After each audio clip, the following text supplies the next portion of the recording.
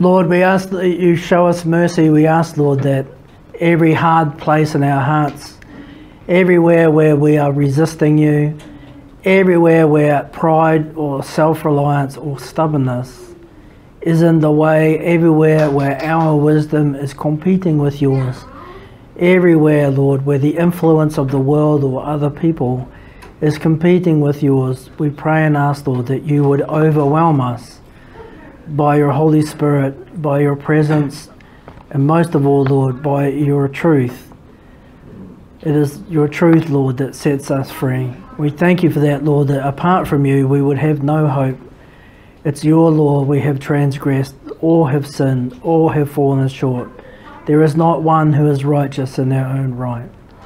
And since we live, Lord, in this apostate age, we pray and ask, Lord, that you might be willing to spare us from the day of trouble that is coming on the whole earth, to deliver us from deception, and to keep us, Lord, from too much of the consequences that the church is bringing on itself, because it has not listened, because it refuses to repent, because it is guilty before you, Lord, of destroying the lives of your little ones.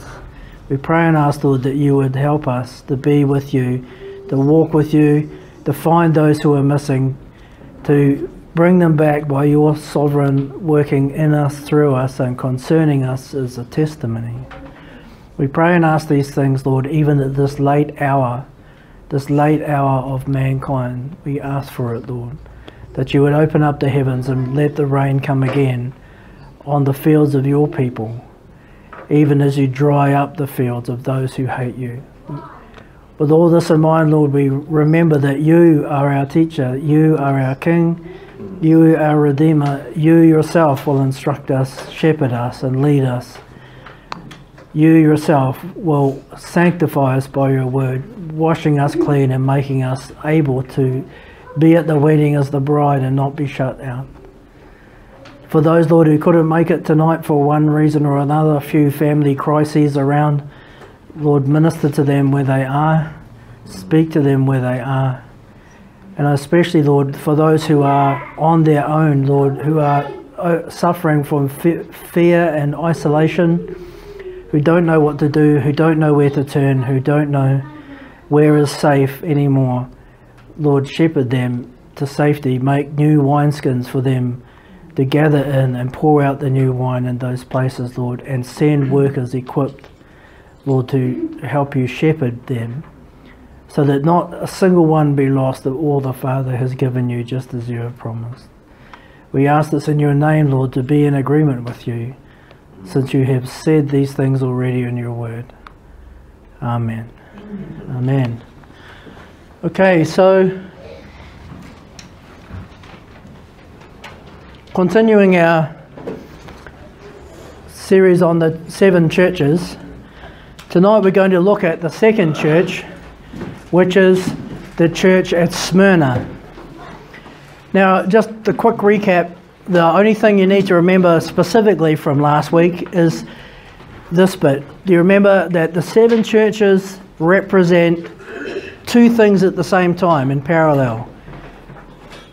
Church ages. So there is an age in the history of the church that is very characterized by what we learned last week. And in the same way, there is a long period in the church very characterized by what we'll talk about tonight. It starts about 100 AD and it goes through to the mid 300 AD. And I'll talk about that a bit more in a minute. But remember, it also, as well as it being a progression of ages, it also refers to the fact that you will always find churches that are like these 7 in every age. And why should that bother us? Because what is a church? Is it a building? No. What is it? It's the people that meet together. The church is the people, not the institution. You know, if you had the second church of the Holy Pizza down the road, don't laugh, it exists. It's a registered religion in New Zealand. Yeah, pizza. They worship, they say God is a pizza and up there, and they want a slice of him. That's what they say. They're being facetious. They did it on purpose to mock religion. But anyway, it's a registered religion in New Zealand, in case you were wondering. I don't suggest it as an option. If you know how quickly pizza goes off, how revolting it is the second day, I don't think you'd want it. Anyway, back to the subject.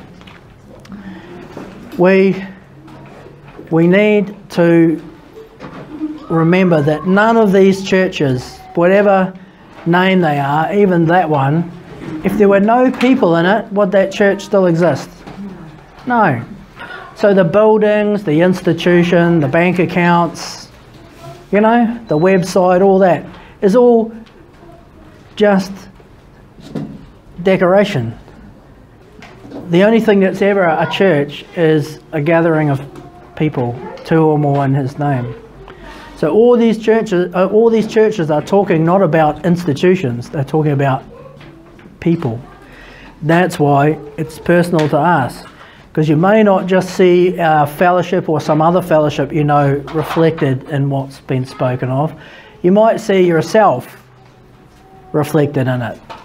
And if you see yourself reflected in it, what should you do? You should do whatever he tells that church to do. You understand?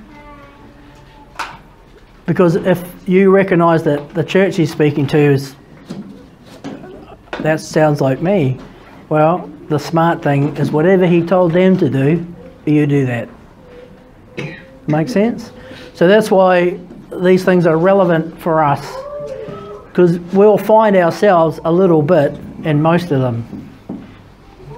Just like the church today, you'll find all of these churches represented to a greater or lesser degree somewhere. But overall, can you remember what age we're in now? Overall? Laodicea, it's the last church. The church of people's opinions. Okay, where the word of God, they say it doesn't have authority anymore. It's just whatever people's opinions are. Laodicea, that's the age we're in now. Anyway, for tonight, we're going to look at number 2, Smyrna. So Revelation 2 verses 8 to 11. Anyone volunteering? Yeah, my volunteer stick's ready. D, you want to let rip with that one? It's only short. Yeah. The angel of the church of Smyrna write, these are the words of him who is the first and the last, who died and came to life again. I know your afflictions and your poverty, yet you are rich. I know that the slander of those who say they are Jews and are not, but are a synagogue of Satan. Do not be afraid of what you are about to suffer. I tell you, the devil will put some of you in prison to the test, and you will suffer persecution for 10 days. Be faithful even to the point of death, and I will give you life as your victor's crown. Whoever has ears, let them hear what the Spirit says to the churches. The one who is victorious will not be hurt at all by the second death. Why does it say whoever has ears? Attention. Everyone has ears. Why does it say for those who have ears? For those that are listening. Yeah, if you're a parent, you'll know what this means. You know, God can talk all day long. There's a difference between listening and hearing. Because your kids will say, have you listened to me? And they'll go, yep. Have they listened to you? No. Why? Because their head was like way over there somewhere the whole time. They heard the words, you know, the words arrived, got processed, and went straight out the other side. Didn't stop. Because they're too busy thinking about, you know, their computer game or something that they want to get back to. It's the same notion here. God is saying, you know, even if I shout in plain language from the clouds, only some of you will hear me. Or you can put it whichever way around you like. Hear and listen are not the same, isn't it? Not just the sound, not just that you registered that he said something. It's whether you engaged your brain, processed it, and hung on to the part that's for digesting. You know, otherwise it's just noise. Because why don't we listen to everything properly? There's a really good reason. You may as well think about this. Why don't we? Well, partly it's because sometimes we don't want to hear, so sometimes we deliberately don't listen, but there's another more practical reason. Not interested. Close to that. Too busy. It's related to that. Right. Should we listen to everything? No. Well, the reality is most of the noise around us is just noise. You know, you go up the escalator at the mall, who remembers the tune? Why? No one, because it's just elevator music. Your brain knows not to bother listening to that. It's just background noise to kill the silence, you know. Most conversation you have at work or at school or whatever is elevator music. And God help you if you go to a nightclub or something and sit around with a whole lot of drunk people who want to share their wisdom with you. That's highly amplified elevator music. You know, it's just noise. So our brains, for a very good reason, filter out noise, elevator music. That's not going to, because your mind can only absorb so much at a time. You don't remember everything, you know. That's why you can't remember your whole life, because your brain literally doesn't store it. Your brain decides what to store. Oh, that'll be useful, put that away. That's noise. So we have to actually think, I need to hear, you know, I need to chew it over and swallow the bit that's important. That's what he's saying. So anyway, back to Smyrna. If you have a little look on my very flash map there, I thought I'd just point out to you where Smyrna is. And can you see above it, or below it, is last week's church, Ephesus. And we go up the coast, Smyrna, and then above that, Pergamum. What's special about Pergamum? It has a special distinction geographically. I'll give you a clue. It's the opposite of this. Jerusalem is the dwelling place of God on earth. What does the scripture say about Pergamum? Yes. It's where the throne of Satan is on the earth, Pergamum. Okay? So, but there's a Christian church there. So the message to Pergamum is quite interesting. Anyway, Smyrna. What country is this? You recognise the shape, all you geographers? No, well, originally, this word is Greek. But it's saying in a Greek way, if you just say that middle bit, what does that say like? It's like this. Myrrh. Smyrna comes from the fact that myrrh was the main export. See, it's a port, it's on the coast. It was a very prosperous place because it had a big port like Ephesus. Lots of trade. But its main export leaving there was myrrh, which was an incredibly expensive product. But you've all heard of myrrh. Where? Yeah. What are the three gifts? Gold, frankincense, and myrrh. Why gold? Because he'll be a king. Why frankincense? Worship. It's in the same line as because he'll be a king. It's to do with that, but because he'll be a... What do you use frankincense for, especially in the Old Testament? I'll give you a clue. Think about how the word ends. Frankincense. Incense. It's a main component of the incense used in the temple. You know, this burning the incense, the smoke going up. Frankincense was the most expensive thing you could put in when you were making incense. It has a particular smell, right? And even today it's incredibly expensive. Gold because he'll be a king. Frankincense because he'll be the high priest. How about myrrh? What do you use myrrh for? Burial. Yes, burial, because he'll die. Myrrh, remember when he's buried in the tomb and then the woman go along to do what? To wash the body and to wrap it with what? Not just cloth, but with spices. It's myrrh. Myrrh is what they didn't embalm, but they would put myrrh with the body. It stopped it smelling. You know, because remember, it's the Middle East. That's why they buried people so quickly.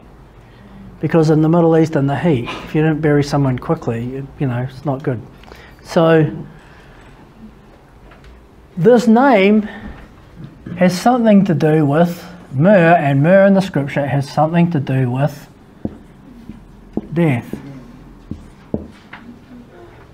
Just keep that in the back of your mind as we look at the message, and as we go along, hopefully you'll pick it up, what the connection is. Where's this country? Turkey. It's Turkey. Okay? See at the bottom there? Anatolia. Anatolia's still there. It's Turkey. But in the old time, it was Greek. Who's heard of Alexander the Great? So he conquered this whole area, right? So these cities were founded primarily by Alexander's conquests. And they became wealthy and prosperous as Greek cities. Hence, the language is Greek, the names are Greek, it all sounds Greek. But the Romans, of course, took it over. So as these letters are written, these are all Roman places, still with their Greek names. Around 700, you have an invasion by this new force in the world that didn't exist when these letters were written. What invasion is that? It came out of Saudi Arabia. It's the invasion of the First Crusades, which they called jihad. It's the invasion of Islam. This whole area was conquered by Islam. When it was conquered, it was the most Christian place on earth, because the capital of this whole area was known as Byzantia. Who's ever heard of Byzantine things? Byzantia? No? You have to be a history student to know this. So Byzantia was the Eastern Orthodox kingdom, had its own pope and its own emperor and its own capital, quite separate from Rome. So the whole Eastern Orthodox Church, does anyone know how far the Eastern Church spread in the 1st and 2nd century? Would you believe? To China. All the way to China.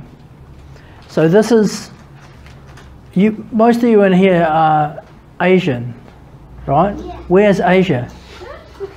Where's Asia?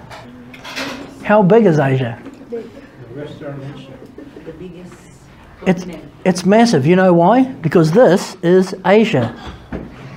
You guys are from Asia. South, Asia. East Asia.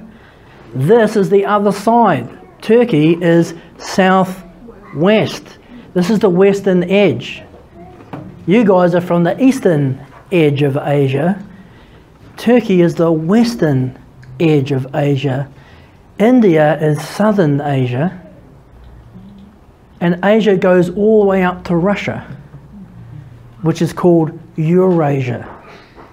European Asia. You hear about Eurasian people. You know all the stands? Uzbekistan, Kazakhstan, Eurasians. Asia.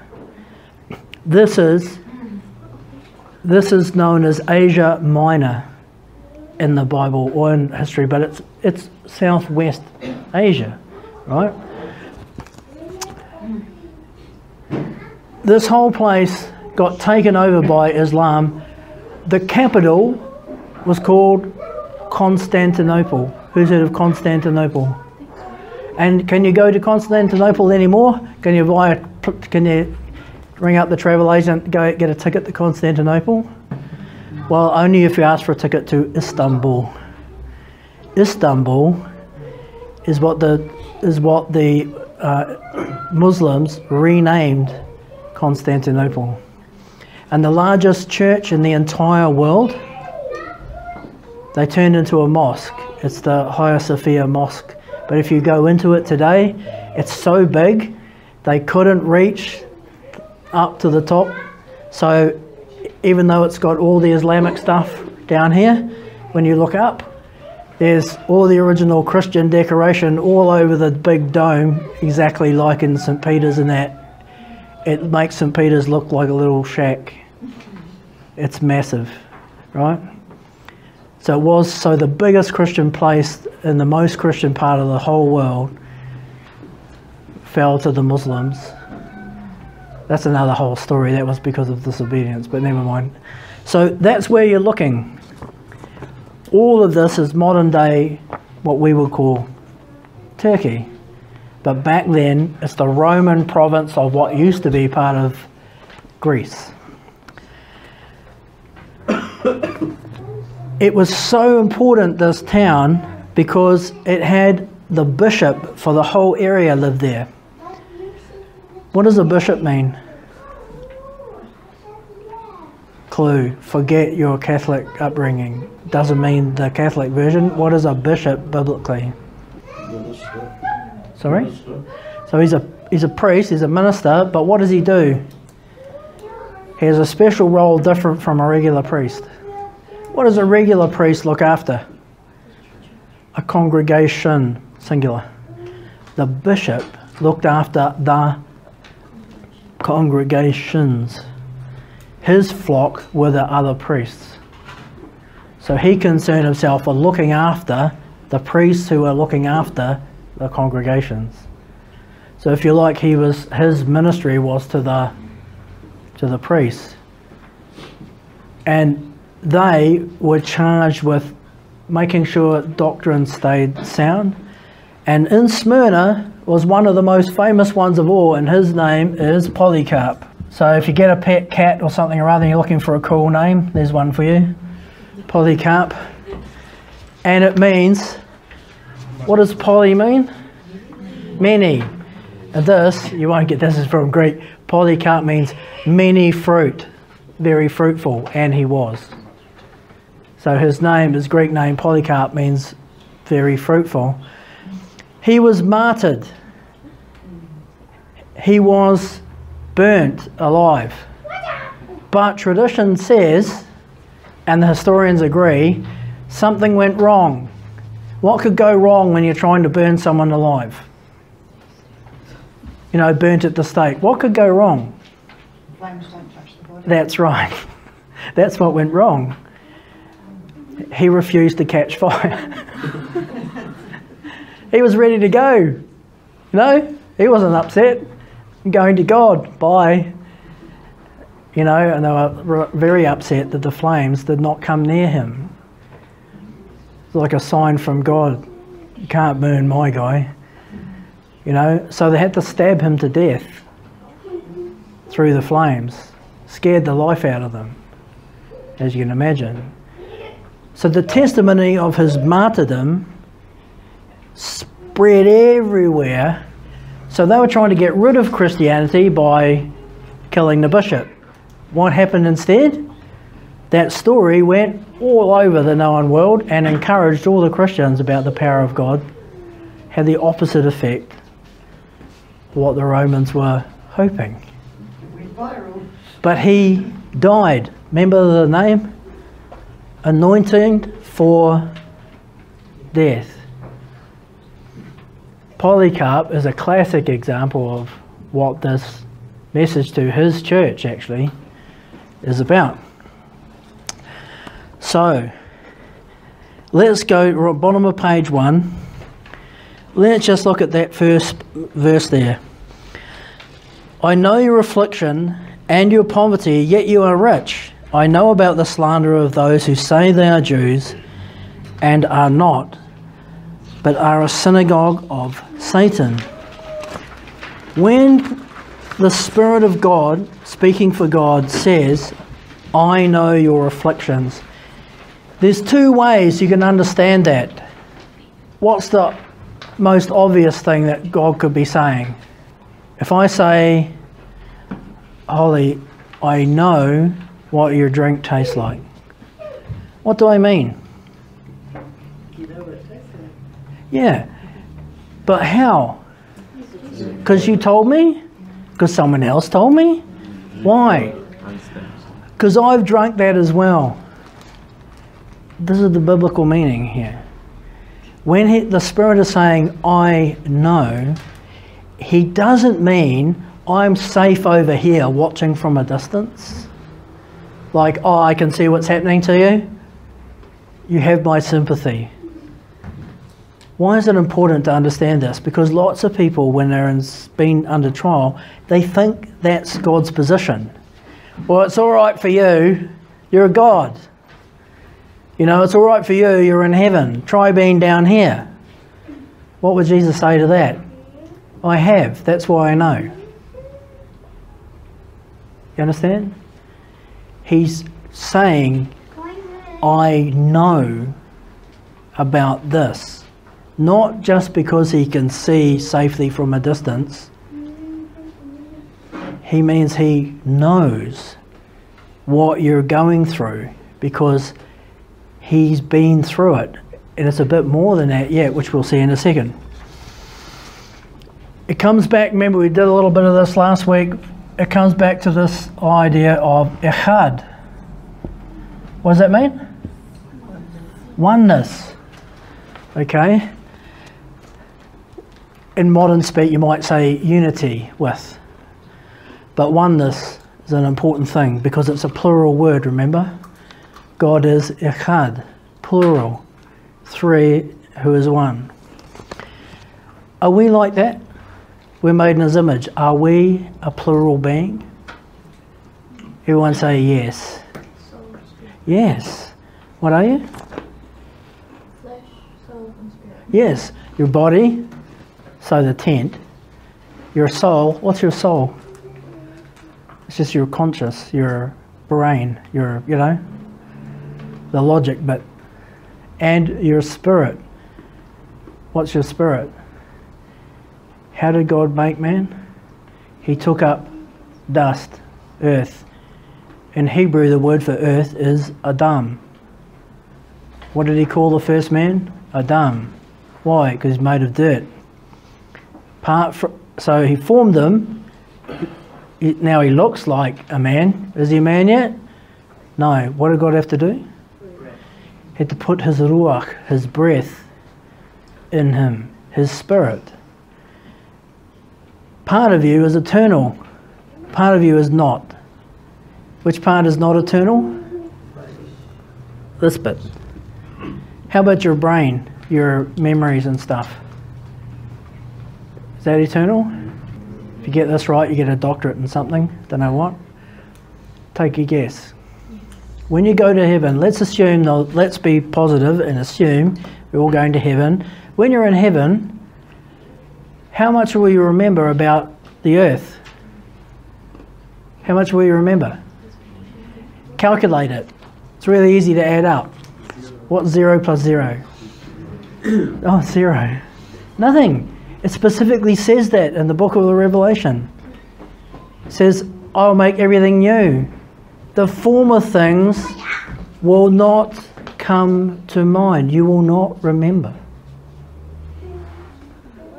If you make it to be in the kingdom, none of this garbage here that you are enduring, you won't even remember being here. Why is that important? Well, if you're like me and you can't stand seeing people perishing, I'd spend eternity fretting over all the people that didn't make it. I won't remember that they even existed. God brings us literally into a new place, new. So what's the only part that arrives there that's here now? Your spirit. And He gives you a new body. Remember? An incorruptible body. Why does it say incorruptible? Because it's different from this one. Your new body will never wear out. Your new body can't be corrupted. Why? Because there's no sin there. You understand? But right now, we are still in his image after a fashion. We are a triune being. Body, soul, and spirit. And it's not a perfect fit to God, but it's sometimes helpful for understanding some things. To think of God being a bit like, Jesus is like when he's in the body. The Holy Spirit's his spirit, and the thinking, you know, the brain behind it all is the Father. It's not a perfect fit, but sometimes helpful to think about that. So remember John 17, the prayer of Jesus, that he wants us to be echad with him. Remember? Father, I want them to be in me and them, just as I am in you and you are in me. So he wants us to join him in being echad with the Father, right? Which means he doesn't want us to be sinful anymore. He wants us to be righteous. He doesn't want us to be like humans. He wants us to be like him. Remember? Sanctification is the whole thing. When is that perfected?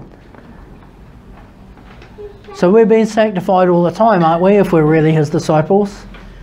So every day you're a little bit less like you were before and a little bit more like who you will be. So from the very first day you're already a new creation. You're already not anymore who you were. But you're not finished, are you? So you're already not who you were, but you're not yet completely who you will be. But let's say you reach 90 and you've been a really good Christian. Are you perfect now?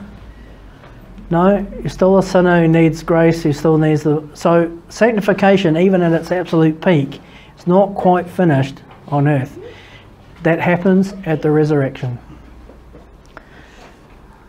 Because if I died 300 years ago, what's my body looking like now? Not very glamorous, right? So when the resurrection happens, what's going to go up to the cloud? A big pile of slime? No, only your spirit. He gives you a new body and he finishes the sanctification. You are presented to his Father in heaven perfected. The final perfecting is done entirely by him at that last stage. Which is not to say we don't need to be sanctified now and just assume you can, you know, because the only people he does that for are those who are really his disciples along the way. Okay, so you can't just sit back sinning and think it's all right, he'll sort me out at the end. No, it won't happen. And do you remember, if you look at Matthew 19 there on page 2, who wants to read that out for us? Davina, can you read that? It's really short. So Matthew 19 verse 4 to 6. Haven't you read, he replied, that at the beginning the Creator made them male and female, and said, for this reason a man will leave his father and mother and be united to his wife, and the two will become one flesh. So they are no longer two but one flesh. Therefore what God has joined together, let no one separate. So that quote comes from Genesis 2 verse 24.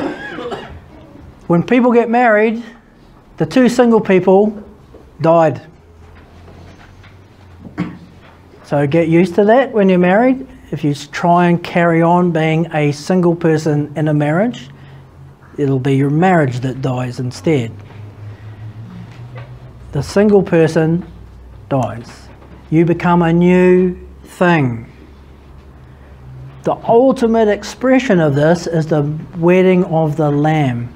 So after the resurrection, the rapture, which happens simultaneously with it, it's the wedding. When the bride is married to the Messiah, according to the law of God, what happens? The two become one new creation. What will change about Jesus? Nothing. Why? Because he's already perfect. He can't change. So there's only one part of the equation that can change, the bride. So once she's married, she takes on the exact same nature as her husband. In heaven, we will be like him. We will be completely echad with our husband, the Messiah. Does that make sense? And you'll see in Ephesians 5 there, husbands, love your wives, just as Christ also loved the church and gave himself up for her, so that he might sanctify her, having cleansed her by the washing of water with the word. Washing of water. So when I get home, should I read Veronica a few verses and then tip a bucket of water over her? As much fun as that would be. I can't run fast enough to try it. So, is that what it means? Washing her with water and the word. What is it? What's washing her with water referring to? The Spirit. It's so the word and the Spirit is what does the washing. You need both together. Okay. So who's doing this? The husband, Jesus. So he's doing it to his bride, and each man should do it to their bride. So, how many husbands have we got? Daryl, Ariel, me, Jerry. So all the husbands should be, and we're all guilty for not doing this, even me, believe it or not, we should be, even this husband here. How long are we waiting? Don't worry, the beatings will continue until morale improves.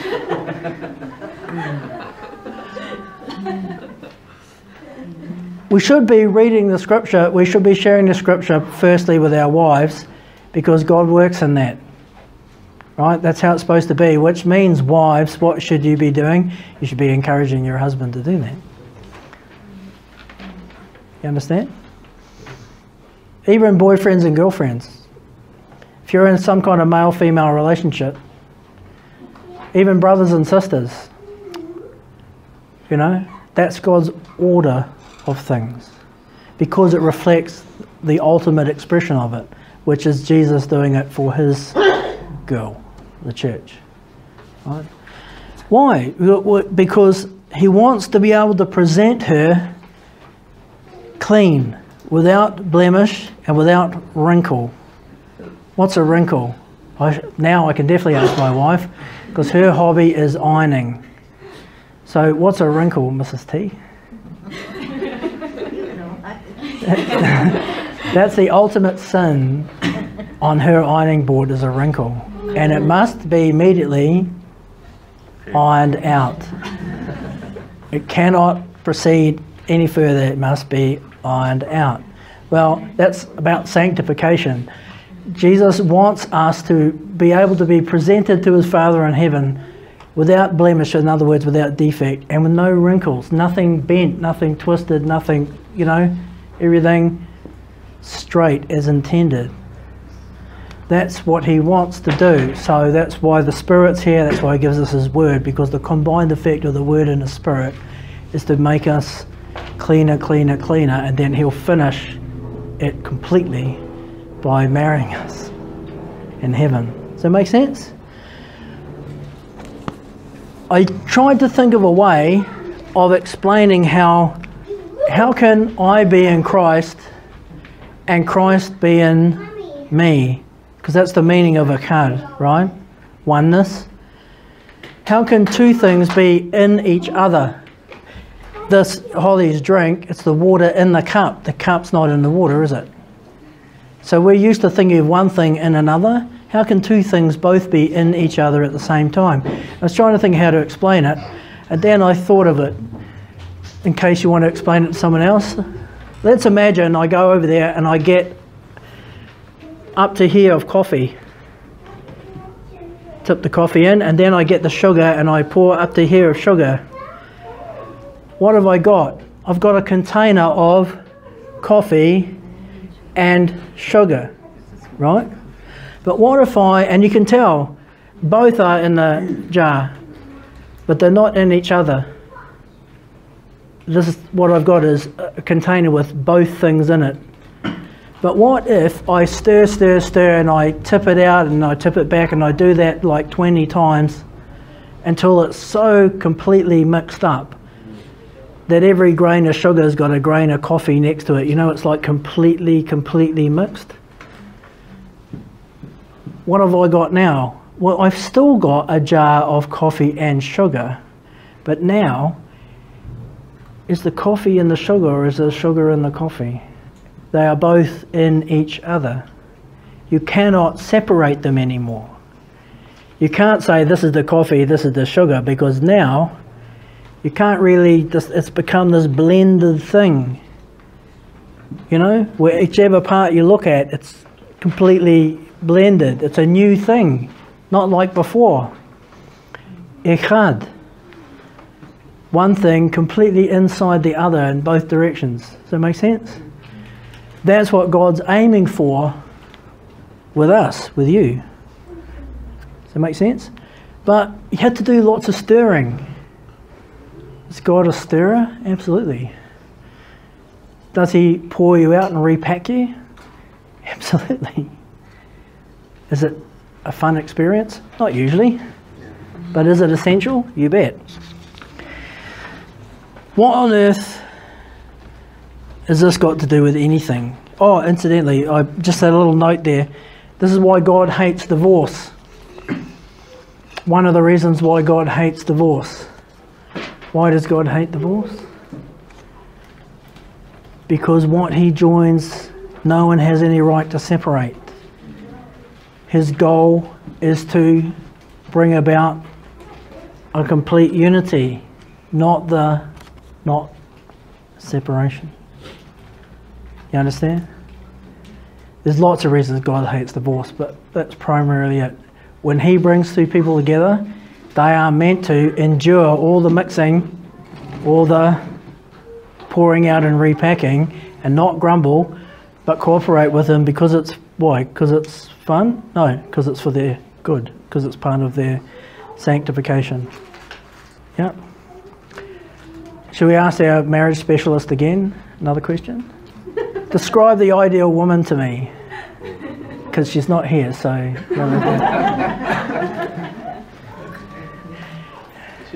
No. Describe that, or shall I ask Andrew? Yeah. Okay. Okay, we'll ask the professor. Daryl? Describe the ideal woman that God would choose for you, since he did. What's that? Ah, it's related to that. And it will take all night for you to get it, so I'm just going to tell you the answer. The ideal woman for you, if you're a guy, is the woman that will drive you to Christ, that you can't deal with unless you get your Christian life in order. You understand? Most guys think, well, I'm the head of the house. She can just do what I say. But they're completely unqualified.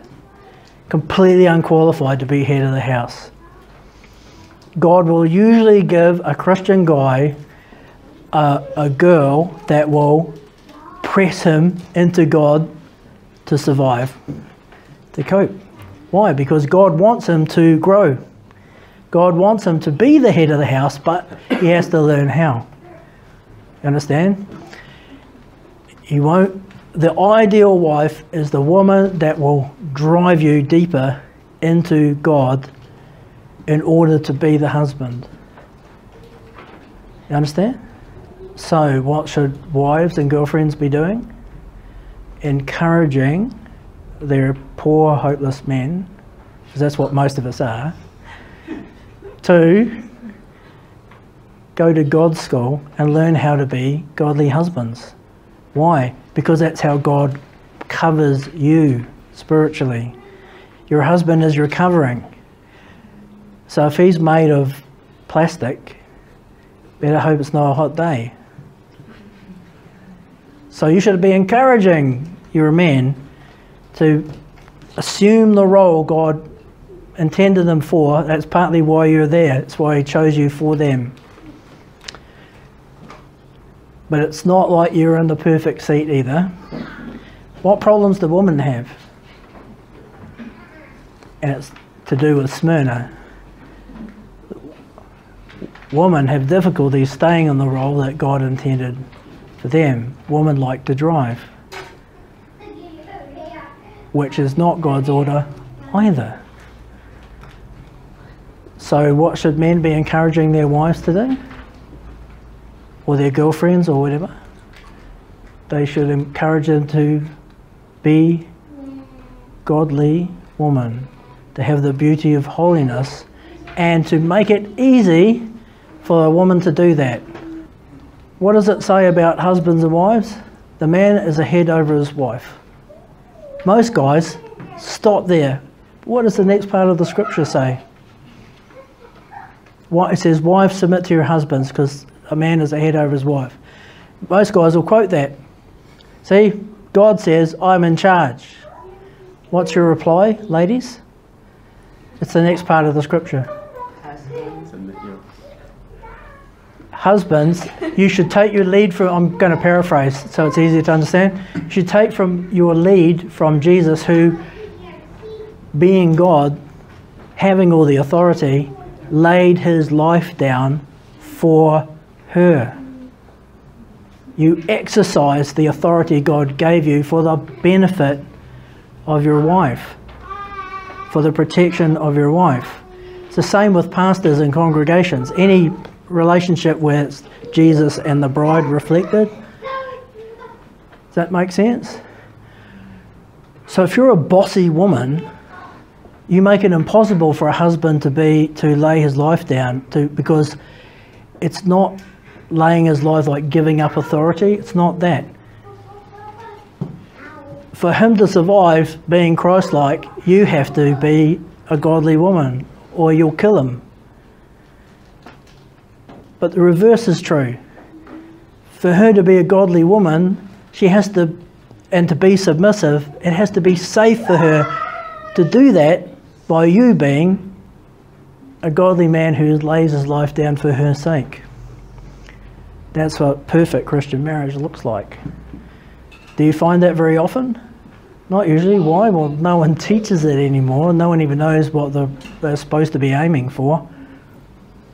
Another subject for another day. Smyrna. What's all that got to do with anything? Well, a lot.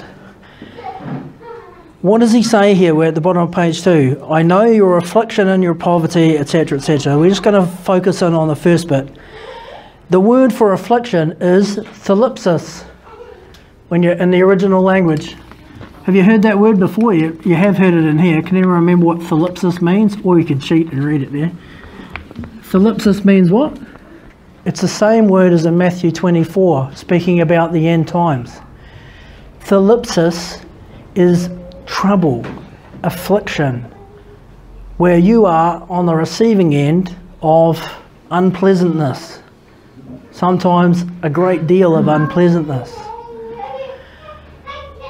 It's the same word, thalipsis. And God's saying, I know your thalipsis. How does he know it? Well, John 15 is going to tell us. Who hasn't had a go? Diane, do you want to read John 15 starting in verse 18 for us there? It just goes over the page slightly. If the world hates you, you know that it has hated me before it hated you. If you were of the world would love its own. But because you are not of the world, but I chose you out of the world, because of this the world hates you. Remember the word that I said to you. A slave is not greater than his master. If they persecuted me, they will also persecute you. If they kept my word, they will keep yours also. But all these things they will do to you for my name's sake, because they do not know the one who sent me. What does Jesus just say? The world is going to love you? No, the world is going to hate you. Why? Because you're horrible? No, he tells you specifically why the world is going to hate you. Why? Because it hated him. Echad. When the same people that hated him hate you because you belong to him, you are having unity with Jesus. You are having a Christ-like experience. You are having the same experience from them that he is having. Why is this important? Because it's really important. It makes the world of difference. Really tune in now. It makes the world of difference if you understand that he is on the receiving end of it with you in real time. The spirit in them is attacking Christ in you because it hates him. What you're enduring, he's enduring because it's really aimed at him. He's letting you have a truly Christ-like experience. What sort of people hated Jesus? The Romans? No. Remember, the Romans had to be convinced to crucify him. Remember? They're like, what? What's he done? Oh, send him to Herod. Send him anywhere. Don't send him here. Because they were like, what? Go away. We're not interested in any of that. The Romans weren't interested in him at all. They only crucified him really, really reluctantly. How do you know that? When Pontius Pilate pronounced the death sentence, what did he do immediately? He washed his hands and he says, the blood of this man is on your heads. My hands are clean. In other words, you've crucified him, not me. Because he still couldn't understand what this guy is supposed to have done. He still couldn't comprehend it. You know? Does anyone know something about Pontius Pilate's wife that morning? What did she say to him? She had a dream, a really disturbing dream. She says, don't crucify that guy, because if you do, something terrible is going to happen. And it did. She knew. You know? What then can we say about suffering, thalipsis, if the reason you're suffering is because you're a Christian? Where is God in the picture? Where is he? In here, with you. Suffering with you. Not sitting remotely, because the Greek idea of God's, who's watched any of those corny movies like Hercules or Clash of the Titans or whatever, or the that chocolate ad, whatever, anyway, where the gods all live on top of a mountain and just look down at poor little mankind there in a kind of indifferent way and just go, oh, look at those little ants down there, well, you know, whatever. That's the Greek view of the gods. Is that our God? No. Where is he in our trouble? He is in it, in us. And what he's telling us here is, you are going to have trouble. You are going to have thalipsis because you belong to me. Not because of anything you've done, simply because you belong to me. The world, so who's the world? If I said the spirit of the world, who are we talking about? Satan, isn't it? This is his domain. Remember, we're the goldfish in the shark tank. This is not the kingdom. The kingdom's still coming. So firstly, should we be surprised then when trouble comes? He promised us it will. So how are you going to cope with it? Well, the first and most important thing is what I just said. To understand that he's not sitting indifferently or remotely on some hilltop observing you at a distance saying, oh, it's okay, Faith, don't worry. I can see, you know, I'm coming sometime, I don't know when, but, you know, just have faith. And if you need more grace, she's right behind you. Okay? It's not like that. The reason he says, I know your thalipsis, is because he's right there in it, with you, in you. So important to understand. It changes your whole perception of, is God abandoning me? Why has he left me? He hasn't left you at all. He's right in it with you. Why do they hate me? What did I do? The answer, nothing. You don't have to do anything for the world to hate you other than belong to Jesus. That's enough. That's enough. And of course, we know from what Jesus said that a time will come when your enemy will be the people of your own household, meaning the church primarily. Why? Because that's who the enemies of Jesus were. The Romans weren't that bothered. Who were the ones who were always trying to kill him, arrest him, do something with him, shut him up? Pharisees. The false religious people. The Pharisees, the Sadducees, the scribes. Why? Well, because he was really bad for business. Everything was sweet till he turned up. You know? They could say whatever they liked, the people just believed them. You know, the people bought the sacrifices and the money and everything's good, and they had the nice clothes and the big temple and everything, it's all great. Then the scruffy shepherd turns up and starts tipping the money table over and telling them they're all sinners and they're not going to heaven, and that you've betrayed God. Oh, well, we haven't betrayed God, we're the priests. He's saying, no, you're not. God's priests obey God. You guys have made your own version up to suit yourselves. How did they react? We need to get rid of you. The very same people, the children of the Pharisees, if you like, are in the church today. If anyone gets up and tells the truth, you will find out where they are really quickly. They'll try and silence you pronto. I know, I have all the scars to prove it.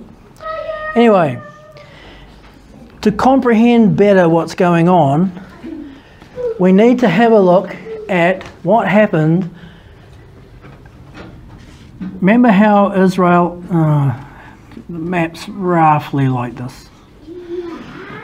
This part of old Israel, Jerusalem's about there, and the Jordan's like that, and the Sea of Galilee's about there somewhere. This part of here, with Jerusalem in it, what did you call that? You call that Judah. All this other part up in the north was called Israel. And remember, it's split, and you had two kings. You had the king of Judah, and you had a king up here, and his capital, so this is sometimes called Samaria, okay, where the Samaritans come from. That's why the Jews hated the Samaritans. Samaria. Up here, instead of using the temple here for all the sacrifices, this king built his own temple at a place called, no one knows? Bethel. Which is kind of strange how Bethel Church now is such a problem, because they're doing exactly the same thing, making up a religion that conflicts with what God has said. Well, it's exactly what they did up here. And they tried to create their own religion, copying what happened here, but at Bethel. Why can't you do that in the Old Testament? Because the law said the sacrifices had to be made at a place, the dwelling place of my name, Jerusalem. You can't just randomly set up your own plastic religion, which is what they did. How did God deal with them in the end? Cutting a long story short, there was these people over here who were no one at all. They're quite tiny. Assyria. God empowered them to invade. These guys are much bigger than these guys. So who won? These guys. Why? Even though they're not Jews, God was, on that day, God was with them. Why? Because these are judgment. God empowered a foreign agent to crush Israel. Israel vanished. Have you heard of the missing 10 tribes? That's what it means. The 10 tribes here ceased to be identifiable. They were taken into exile and scattered throughout the Assyrian Empire, and they basically ceased to exist up to now as like unique tribes. There's 10 up there. Where's the other 2? Judah and... We need one more, don't you? That's only 11. There's another little tiny tribe lives here. Benjamin. So Judah and Benjamin are here. This guy that invaded, it actually happened over quite a long time. I won't try and write his name. You can read it here in 2 Chronicles. See there? After this, Sennacherib, king of Assyria, sent his servants to Jerusalem. Why? Well, because he and his God had just done this. Look, all of this is now Assyria. That whole region was now part of the Assyrian Empire. It had ceased to exist as a Jewish place. All the Jews were exported out, or most. What do you think he lined up next? He thought, this is easy. If you were Sennacherib and you invaded here, you believed that this isn't just a war between your troops and their troops, it's a war between your God and their God. What did the Israelites say the name of their God was? Can you pronounce... what is it again? That's right. Yod-Heh-Vah-Heh. Yod-Heh-Vah-Heh in Hebrew.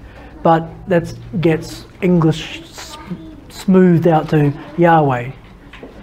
It's just the sound of the letters. Yod-Heh-Vah-Heh. Okay? Yahweh or Jehovah, if you're a King James. Okay?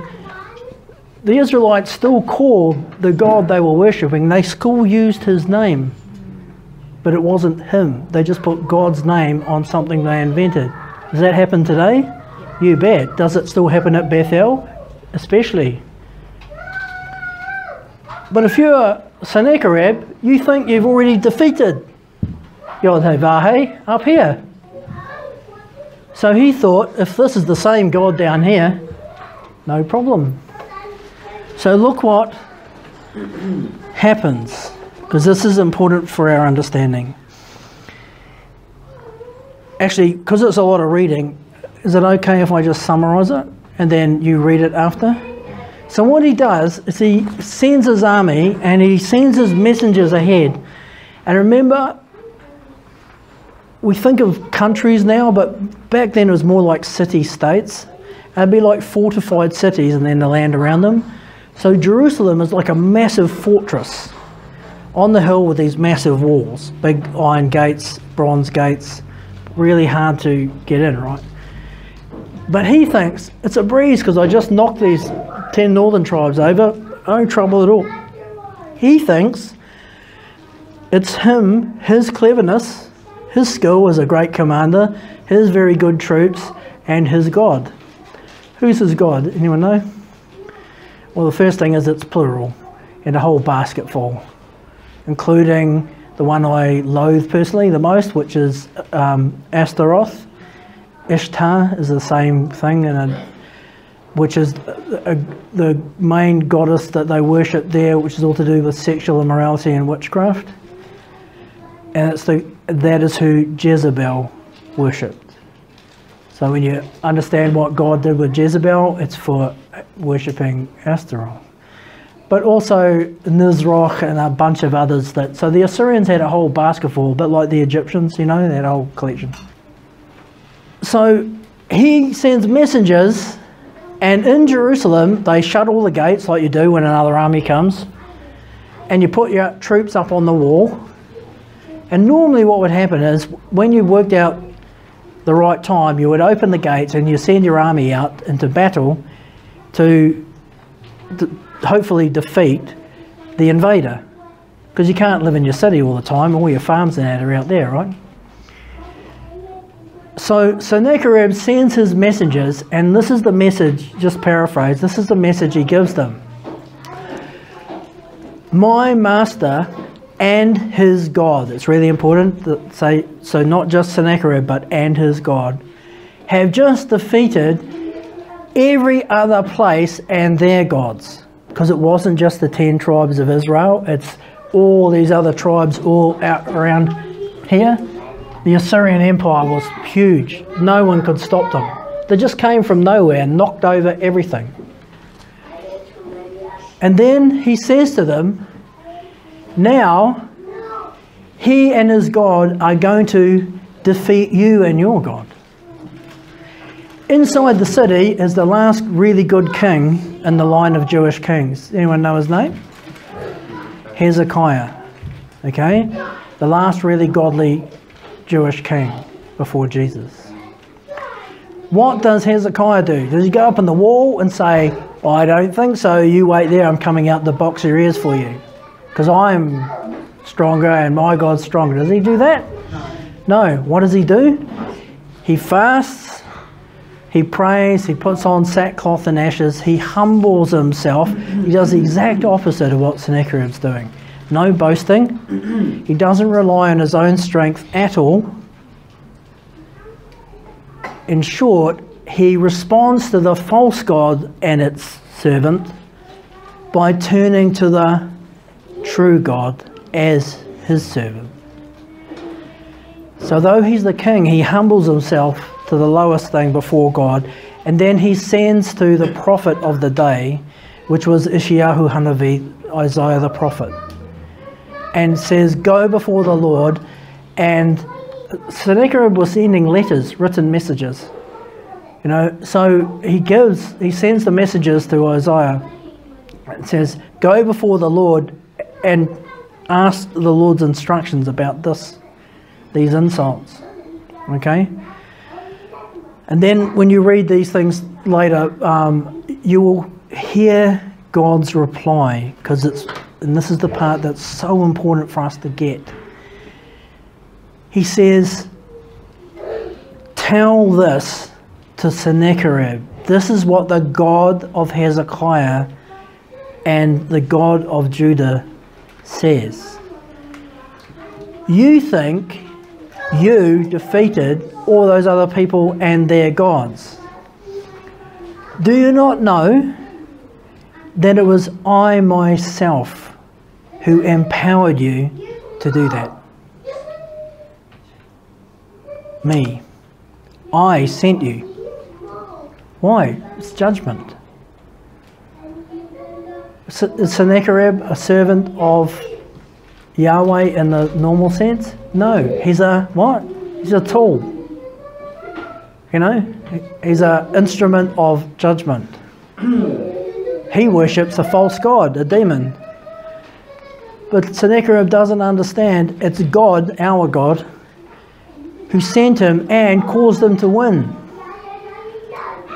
But then he says, but now you've come and stood at the gate of my dwelling place and hurled insults, not only at my people, but at me. He says, therefore, I myself am coming out to fight you. Since you think you can beat me, I myself am coming out to fight you. And Isaiah said to the king, this is what God says, the army of Judah must not go out. You must stand. And you must not answer them back. You must not speak. So not get into a debate with this demonic force. Nothing to debate. Speak to the hand. Because, why? Because God's decided what's happening, and that's it. The conversation is over. So Hezekiah commanded the troops on the wall to not speak, to not respond to the taunts, and to not go out. And the sun went down, and then the sun came up, and what did the sunrise reveal? 185,000 Assyrian troops dead, with no battle. And the reason we know the Bible's reliable is the Babylonians over here in modern day Iran. They knew about it and they wrote it down. So there are Babylonian stela. A stela is like a huge granite stone that they would write on. So there are Babylonian stela that record exactly this from their perspective of observing it. They weren't involved, but they observed it and were terrified that the God of the Jews, of Jerusalem, was able to go out and destroy this army without the actual army going out of the gate. God just went out and did it himself.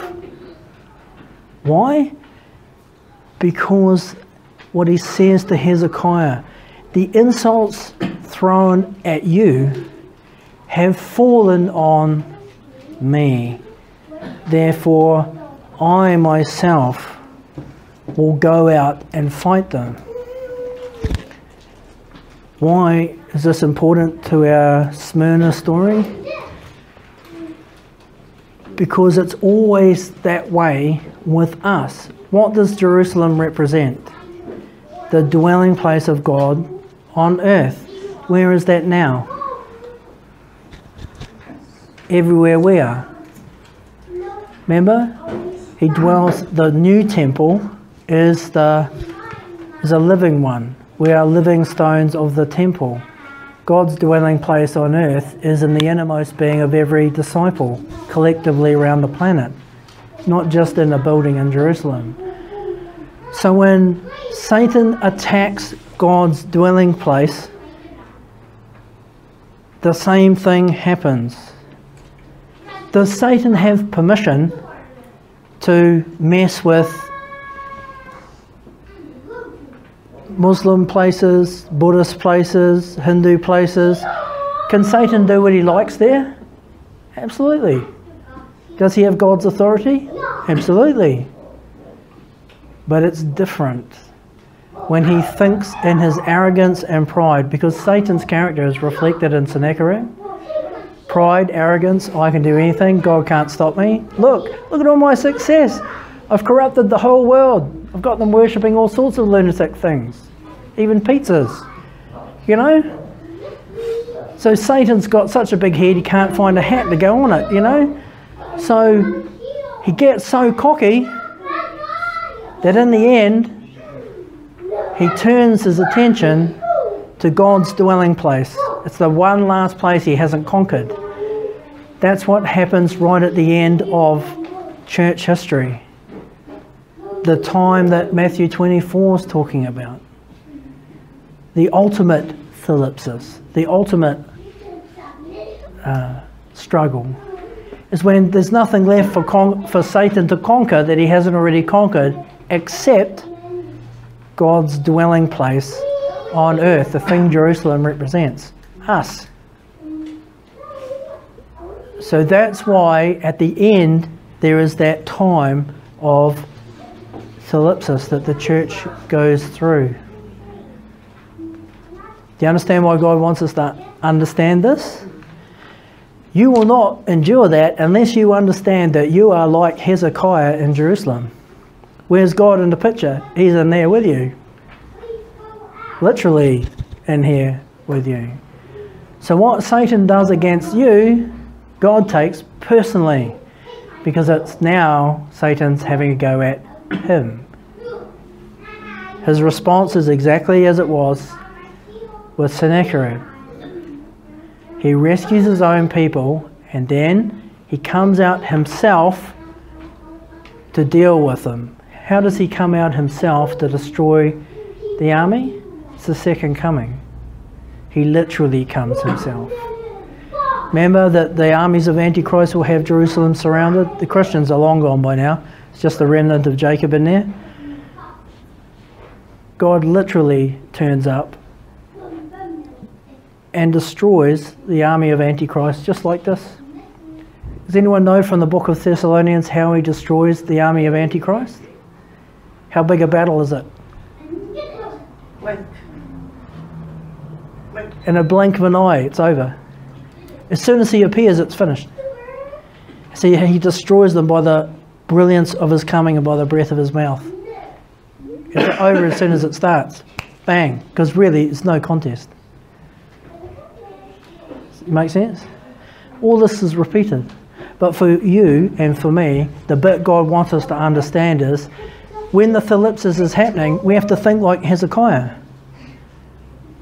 This is the enemy trying to attack the place of God dwells on earth, in me and in you and each other.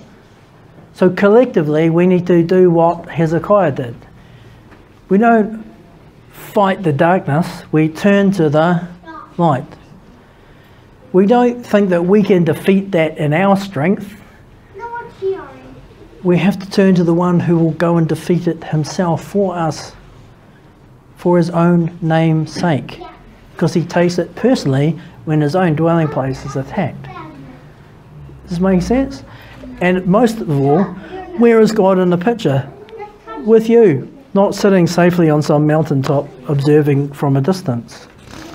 All of that gets us right the way to page 6, I think. But do read those scriptures, that'll fill in the blanks, because I just gave you the Cook's Tour version. Any questions? Does that make sense? Okay, but do read the scriptures. There's other bits in there, but it's all easy. I'm just going to make a comment.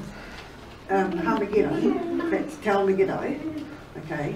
And you all know what Armageddon is, but it actually takes place below, which is called the Valley of Jezreel. Yep. Jezreel means God sows. Even today, they will not build on that valley. Yep. Yep, that's where the last battle takes place. Everywhere else in Israel, but that But valley there. is to be left. Okay. So just one final note you'll see at the top of page 6. As righteous as Hezekiah was, and God rescued them, and so Assyria was never able to conquer Judah. What happened when Hezekiah died? He got replaced by one of his sons. What was the son like? A loser. Why was he a loser? Because he learned nothing from watching his father, and he behaved exactly like the king of Israel and started to do in Judah the things they had been doing in Israel. And then the kings after him did worse, worse, worse. So instead of learning the lesson and realizing that God had protected them but he had handed them over, you would think, how could you miss that lesson? Wouldn't that really be, have you like, you know, quaking in your boots saying, oh please God, not us. No, direct opposite. They got a big head. They got a big head thinking, oh well, see, the Assyrians couldn't touch us, we're special. That's what you hear coming out of the Pharisees' mouths. We are Abraham's sons. We are God's delight. Nothing can touch us. But there's God in front of them saying, no, you're not. You're a pack of vipers. You're like dead man's tombs. You're all shiny on the outside, nothing but bones and, you know, maggots inside. Same thing happened in Judah, and in no time they started embracing the same kind of rubbish that had got Israel into trouble. So God started again. He sent them more prophets, most particularly Ezekiel and Jeremiah.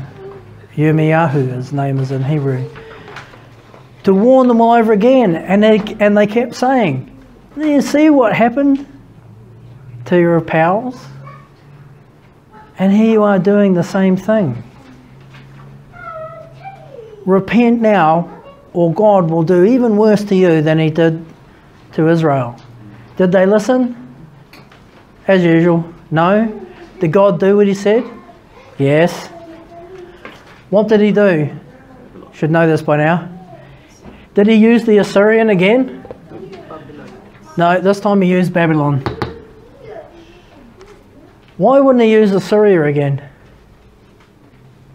Because they worked before. they've been defeated. Yeah. Why had they been defeated? Babylon. Because God is just. He used them, but their nature is pure evil. So to make sure the world knew that whilst he used them, he wasn't for them, after they'd served their purpose, he caused the Assyrian Empire to be absolutely destroyed. Absolutely. About 50 odd years before the Babylonian invasions. So he made sure that the world knew that he was for Judah, but he wasn't for Assyria. He just used it. You know? Why is it important to understand that Babylon came next? Because Babylon comes next for us. This first invasion is like what happened 20 years ago. All the churches that were already doing the really stupid stuff, when the Toronto blessing and stuff like that came, which was completely satanic, that was just Assyria coming again. And it swept those churches away as easily as Assyria swept the 10 tribes away. But there were churches that were like Judah who went, that's not God, not in here. And God protected them, didn't come in. What's happened 20 years later? Now, most of those churches, the very churches that resisted Toronto, are all doing Alpha, which was designed to get you into Toronto, etc., etc. So we're just repeating what happened back then. So you should expect that two things will happen. First, God will deal with all that rubbish because he will destroy Assyria. And that's beginning to happen. He's beginning to destroy the power, authority and achievements of all that rubbish. So there'll be like a tiny breathing space where some survivors can come back and whatever. But ultimately, because what Judah stood for, which is like the remnant that stood the first time but now have rebelled, Babylon is coming for them. Is this like, oh, just got back from Assyria and now, God, we're invaded again? Nahum. Nahum promises no. Nahum is the one that prophesies the destruction of Assyria. And God says, I will bring back the captives and I will not permit them to be taken captive a second time. Okay? So the survivors God brings back from all that rubbish, the remnant that he'll bring out for himself, he will not let them be taken in by Babylon. Why? Because they'll have learned, to be survivors, they'll have truly learned their lesson. And they'll be as wary, and there's no way they'll do anything to attract Babylon. They've had their lesson, you know? Does that make sense? Babylon's coming. How do we know Babylon's coming? Book of Revelation. The last great enemy is Babylon the Great, the kingdom of Antichrist. Okay? Babylon is coming. But for us, never forget Hezekiah and the Judeans. That is a picture of the church in the last days, what we ought to do. Remember how he said to his troops, don't go out, don't fight, don't argue back? So what would they have to do? If I'm a soldier and I'm on the wall, what am I wearing? Armour, and I've got my sword. What does that sound like? That's Ephesians 6. I'm all dressed in the armour of God. But what's the armour designed for, according to Paul? To go through the gate and attack the Assyrian? No. To stand. Why? Because the Assyrian will be defeated when God goes out and crushes it. In the meantime, we stand and refuse to go in with them. Stand. So you win the battle. You win the battle standing, continuing to be faithful, because in the end, he, for his own name's sake, for the same motivation as you'll read in there, for the exact same motivation, God himself will go and destroy that which is trying to crush his dwelling place, because he won't have it in the end. Does that make sense? Same thing. Jesus says, work while you have the light, because the time is coming when the light won't be there and no man can work. All you'll be able to do is what? Stand. It says this calls for patient endurance. Why? Because you don't do anything. Right at the end? Because you're like the Judeans in Jerusalem. You're under siege. You can't take the fight to the enemy. All you can do is stand. But that's all you have to do. Because in the end, he who is your God will take the insults being hurled at you personally. He himself will go and end that fight. Does that make sense? So, he sees our affliction, our thlipsis, because he's in it. And like the story we just rushed through, he's not only in it, the reason we're in it is because we're his. The reason we're in the trouble is because the trouble's really aimed at him. Therefore, as we just finished saying, he'll finish the battle. We just have to stand. Then he says that he knows our poverty. That word poverty is the same. Remember when we went through the Beatitudes? You know, blessed are the poor in spirit. Remember that Greek word for poor isn't just like a bit broke. It's the most extreme word for poor there is in Greek. So it's like blessed are the completely destitute and crushed.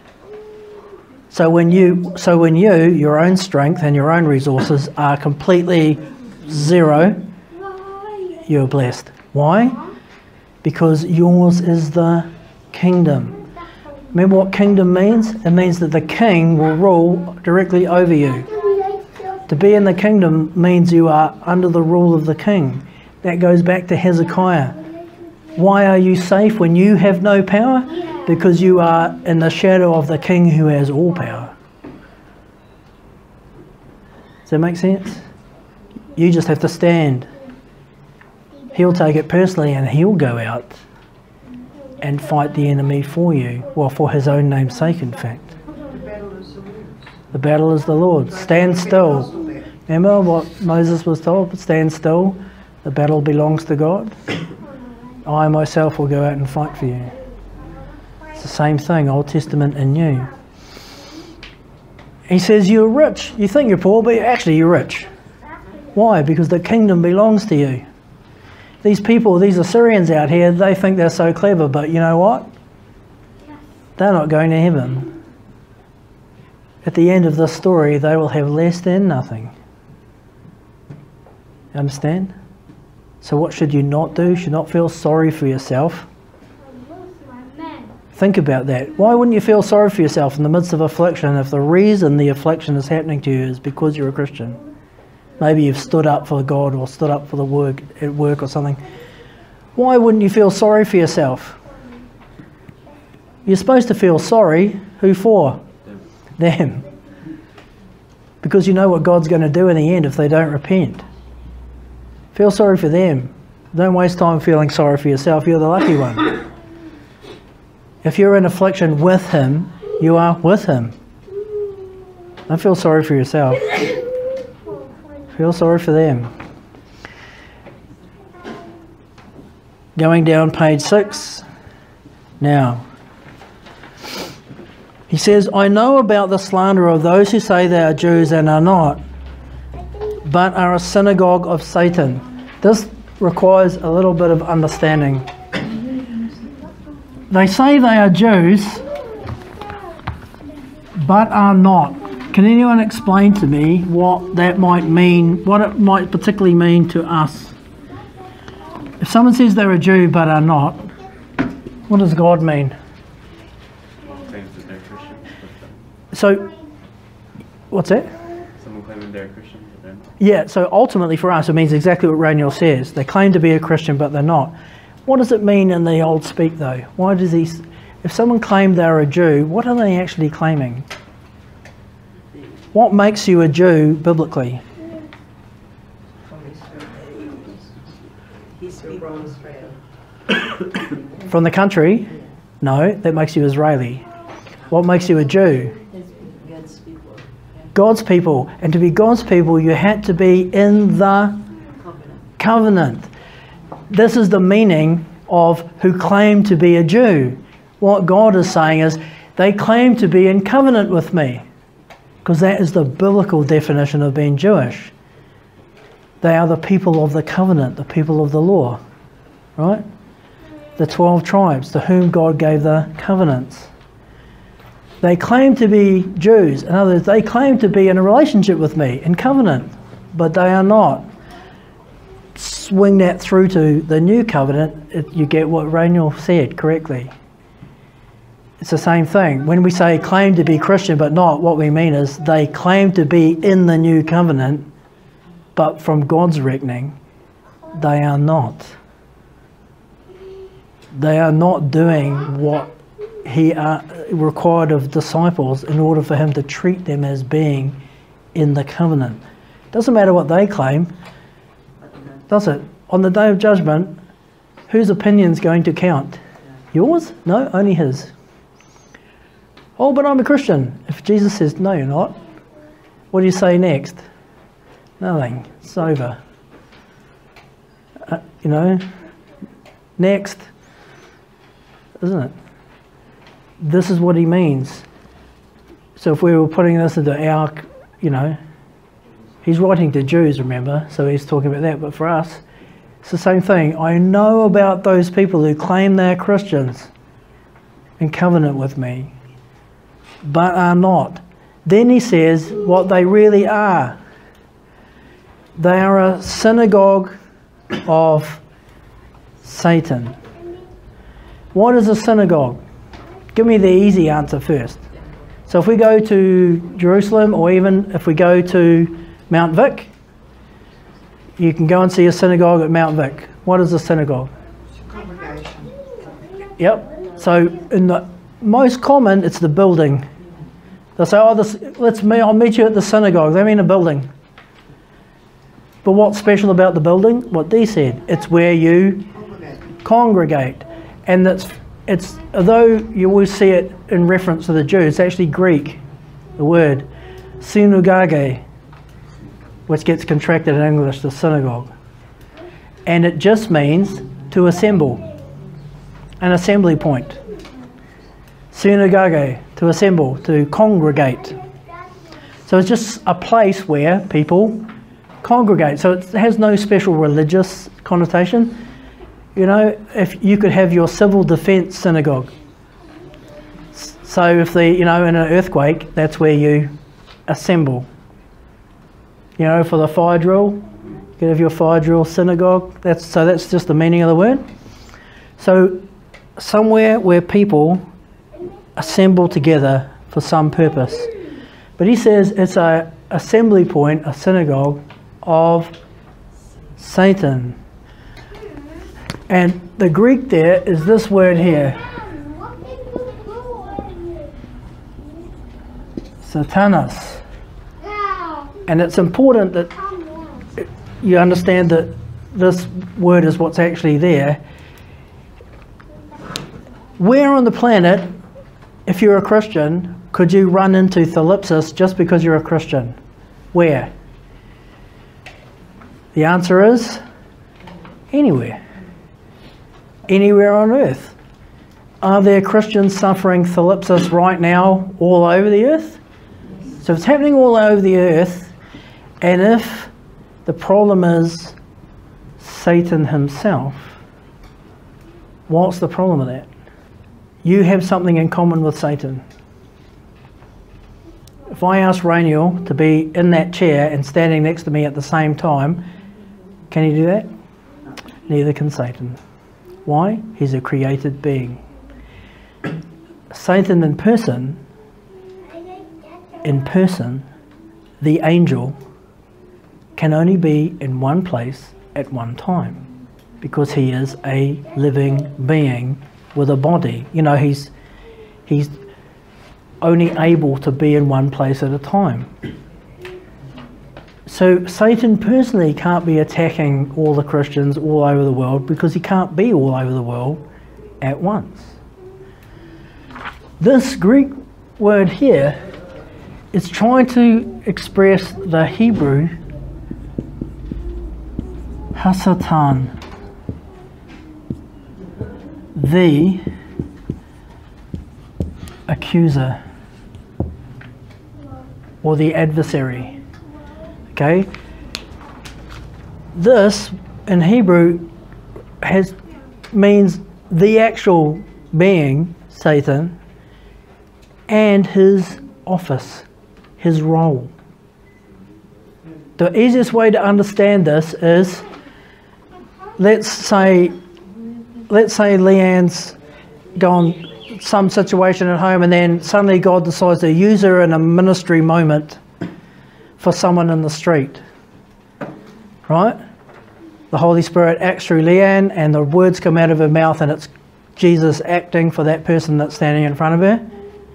But where's Jesus? He's in heaven at the right hand of God. But wait on, he's acting in Porirua for that person on the street. Is he there? Or is he there? This is the same thing. Just as there is the Messiah and the office of his ministry acting through what? His witnesses. You and me. So he personally is at the right hand of the Father. But through his witnesses, the office of Messiah is acting by the Holy Spirit all over the world at once.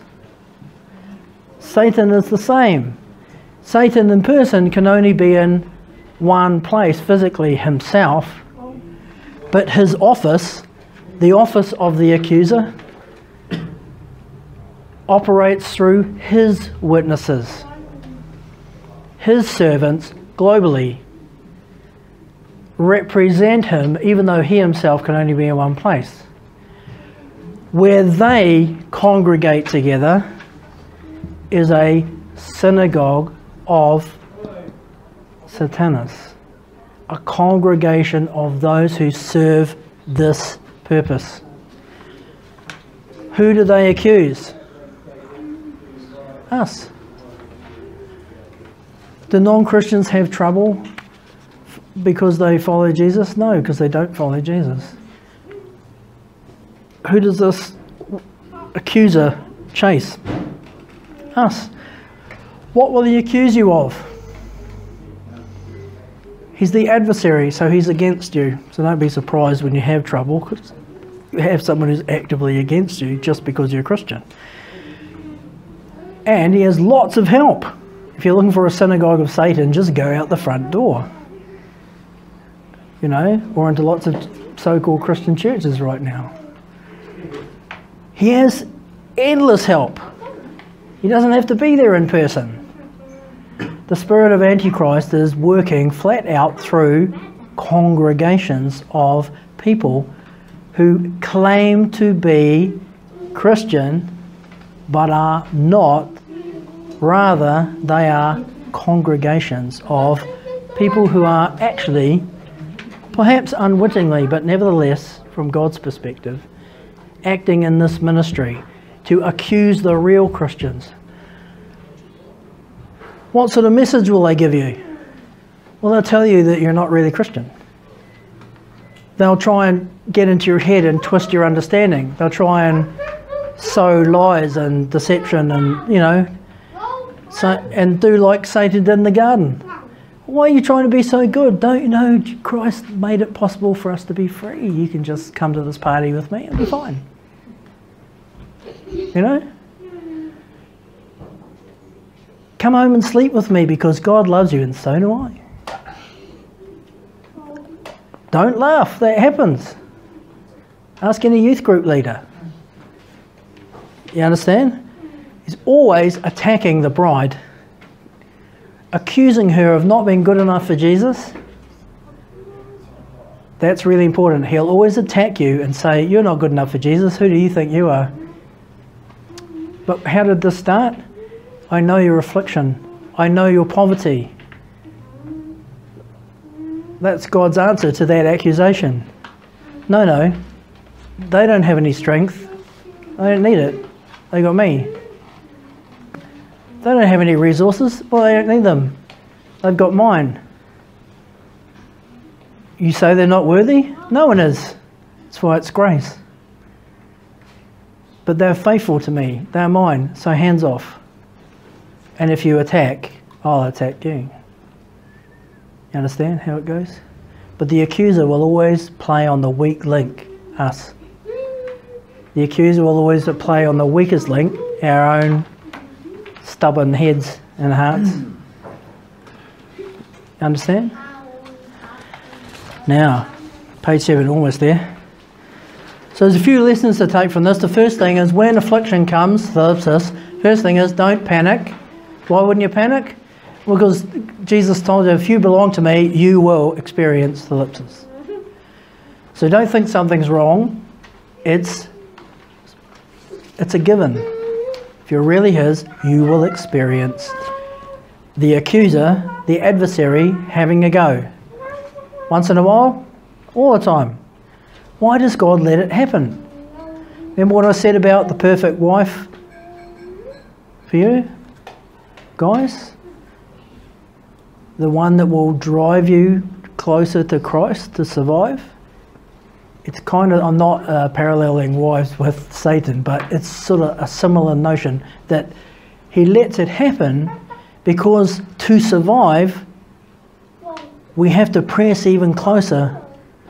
Remember Hezekiah? What did he do? He didn't rely on his own strength. He just went straight to the bottom line, didn't he? Didn't mess around. He went straight to the bottom line. He said, Lord, here I am, no strength, nothing. I'm dead unless you tell me what to do, unless you save us. We're dead. Even though I'm the king, doesn't mean anything. You understand? So that same kind, that's why God allows it, because it drives us to him. If we're smart, if we're like Hezekiah.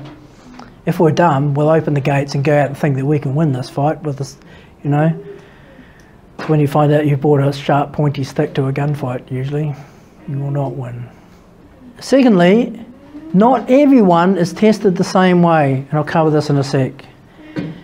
Lastly, why does it say you will have trouble for 10 days? Why 10 days? There's two sets of days for trouble in the New Testament and in the Old. The first one we just read, 10 days. The other is 40 days. Let's look at this one first because you'll be more familiar with it. What are the 40-day ones you can think of? Or just look at 40. Where does 40 turn up in the scripture? 40 years in the wilderness. 40 days in the wilderness for Jesus. And so on and so on. But that's enough to get you thinking, right? Let's look at the 40 years in the wilderness, because it'll explain to you how many people think you're going to have 40 days of affliction in your life. Everyone should put their hand up if you're a Christian. Everyone gets the 40 days, right? What is the 40 days? You have to understand that it began with them when they left Egypt, and it didn't really finish until they entered the promised land, Canaan. What's in the middle? Wilderness. What did God do in the wilderness? He killed off who they were. Remember, it's only the second generation that entered the promised land. He killed off what they were. He changed them here. And the offspring of the new thing is what entered the promised land. This is your life. Egypt is the world. Pharaoh represents Satan. When you were initially saved, you left his kingdom. But you didn't appear straight away in heaven. You were here somewhere. You're traveling through the wilderness. How long did it take? 40 years. What do the 40 years represent? The whole journey. So no matter how many years you live as a Christian, that's your 40 years. The whole journey from leaving Egypt until you enter heaven. All along the way, God will teach you about himself, and he will change you. And he will kill off who you were so that who you need to be can be born. Does that make sense? Everybody goes through the trouble that they experience in the wilderness. Did they have trouble in the wilderness? You bet. Everyone has this. This one, who are you wrestling with? Your own nature, and is wrestling with God. The same picture as Jacob at the Peniel. When does he start wrestling? At the beginning of the night. When does he finish wrestling with God? At the end of the night. He has to wrestle the whole night. Right? There's another whole lesson in that as well, but it can wait for another day. But it's this idea that God doesn't let him go until the end of the, till his day again. We're going to have this. This is different. What did it say back when we read the letter to Smyrna? Satan desires to test you for 10 days. Whose idea is the trouble here? God's? Satan's. Who's read the book of Job? How does it start? Does God go to Satan and say, I got a job for you? No, how does it go? Satan goes to God, the accuser. That Job, you only think he's good. You give him to me for 5 minutes, I'll show you what he's really like. What does God say? You can test him, but you're not allowed to kill him. What did God just do? He gave Satan a specific, limited authority for a specific, limited time. What was the outcome for Job? A period where you wish you're dead. But the outcome of it was what? Can you remember how Job finishes? His faith is like massively bigger at the end of the experience. His relationship with God is massively better at the end of the experience, and God restores to him much more than he lost during the battle. The only real loser is Satan, who went home looking stupid.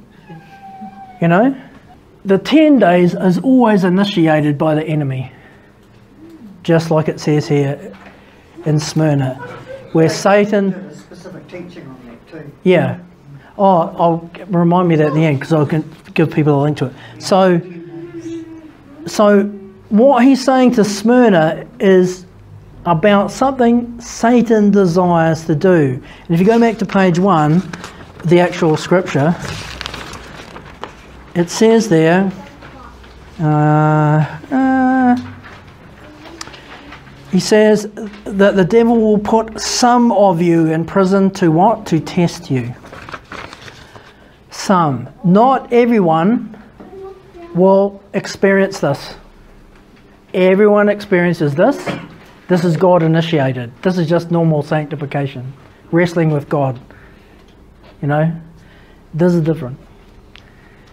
This is where Satan gets permission to put you to the test. What kind of people do you think are mostly put to the test? Who would Satan mostly like to put out of business? It's the people that are the biggest threat to him. So people like Jacob Prash, his health, everything else, he goes through hell on earth. What does he do? Give up? Hell no. Just makes him wilder, presses in harder, ministers more. See the Job effect? That's why God permits it. And you find it in John 15. I am the vine, you are the branches. My Father is the gardener. Branches that don't bear any fruit get cut off. Different subject. But fruitful branches, what happens to them? What does the gardener do to them? He prunes them. How do you prune something? Chop, chop, chop. If you're the branch, what's that going to feel like? What the hell are you doing? I just grew that. I thought I just made progress. And what did you do? You just cut it off. Ah, you lunatic? No, I'm the gardener. What do you do that for? So that you'll be even more fruitful than before. people who go through this kind of thing, God's purpose is always that. And it's the same as with Job. It's for a limited time, it's for a season, and Satan has only got authority to go so far, just like Sennacherib. He had authority to crush Israel, but he had no authority to go near Judah. So why is that important to understand? Well, if it's you on the receiving end, never lose sight of the fact that for that season, the enemy has God's authority to test you. Right? But only up to a specific point and for a specific time. And the outcome will always be Job's outcome unless you pack it in. If you stand, if you do what God wants, you will be like Job. You will come out of the process a better branch, more able to bear fruit. That's why God allows it to happen. Does that make sense? Now, remember we talked about this being about seasons in church history? If these are to do with like persecution of a church, or Christians generally, back in the time of John, who's writing this on Patmos, remember? Who represents the power of Satan more than anybody on earth at that time? History lesson now. Who would that be? What's the most powerful force on the planet in human terms? It's the Roman Empire. So who is the most powerful person in human terms on the face of the earth at that time? Caesar. Caesar a Christian then? No. What does his throne represent then? The throne of man, the throne of the creation on earth. Whose throne is that? Hasatan. The Caesars persecute the church for two reasons. They were terrified of rebellion. To get rid of the Christians, you know what the Pharisees did for centuries? They would go to the Romans and tell the Romans that the Christians were about to lead rebellion. That would always initiate another round of persecution. Being falsely accused. Get ready for being falsely accused. It happened to Jesus, it happens to us, it's always happened. But secondly, Caesars used to say that they were God. They demanded that their people worship them as God, living gods. Every Roman citizen, everyone in the Roman Empire was required to bow down and to treat the Caesars as God, or at least a god. What did the Christians do? They said, no, there is only one God, and it's not Caesar. Guess what happened to you when you said that? Persecution. Now, because you're all expert history students, have a guess. From the beginning of real persecution, you've all heard of Christians being thrown to the lions. You know, one of them, was it Nero? I think it was either Nero or Caligula, used to have Christians covered in tar and tied to poles when he was having parties. Nero, and he'd set them along the path into his villa, and then when the party started, he'd have them lit. So like literally human torches to light the paths, burning Christians to light the paths.